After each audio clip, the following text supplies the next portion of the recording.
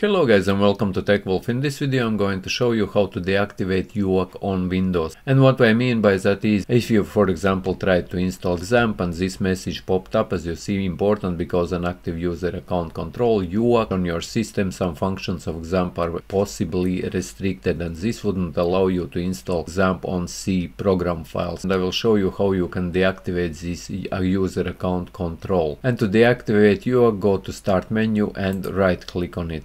And here you will see this run option, click on this run and here type in msconfig and click OK. Pop-up will come up and here you click on tools. Here in tools you will see change Uac settings. Just click into it and click here launch. And this will open this screen, and drag this tab to the very bottom, never notify me, and click OK. And click OK here guys. And this is it